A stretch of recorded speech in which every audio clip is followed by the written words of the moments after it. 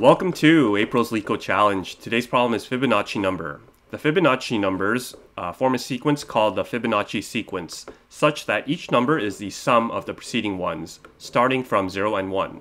So that is, if it's n is 0, then our answer is going to be 0. If n is 1, it's going to be 1. If n is 2, we sum up the two previous ones. So that would be 1. And then if n is 3, then we sum up 2 and 1. That's going to be 3, so on and so forth.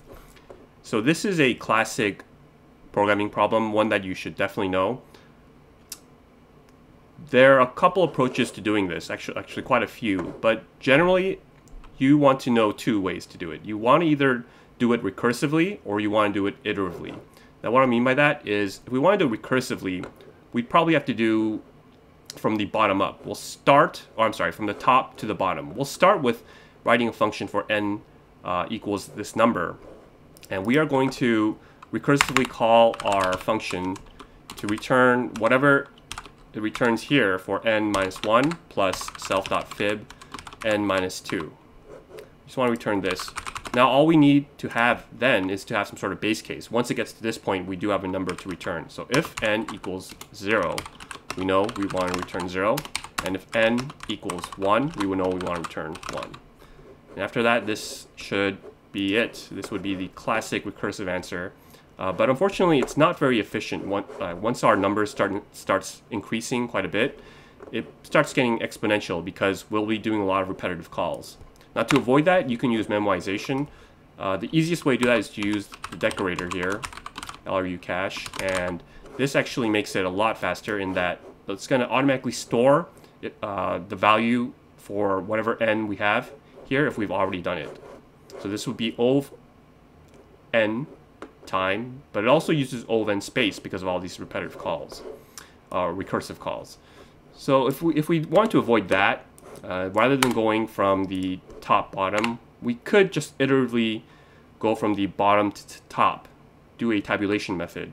And to do that, we already have our base case here, so we can just store two variables for the previous one and previous two. Previous one would start off by being 1, and previous 2 will start off by being 0, because that's 2 back. Now for I in range of 2 to n plus 1, we are going to calculate our output by simply adding up previous 1 and previous 2. So output equals previous 1 plus previous 2. Now we just need to update our previous 1 to equal previous 2. Previous 2 then equals previous 1. And our previous 1 now equals the output. Finally, we can return our output right here. Let's make sure this works. And it looks like that's working, so let's submit it. And there we go. So this is also O of n time, but we use constant space because we only have these variables.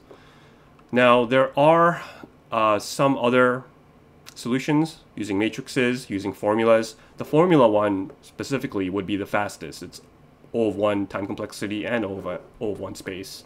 But I find it hard to believe that you would know that on top immediately. Maybe if you're very math heavy, you would know it, but I don't. So unless I was able to look that up, I wouldn't have known how to do that. So, okay, thanks for watching my channel. Remember, do not trust me. I know nothing.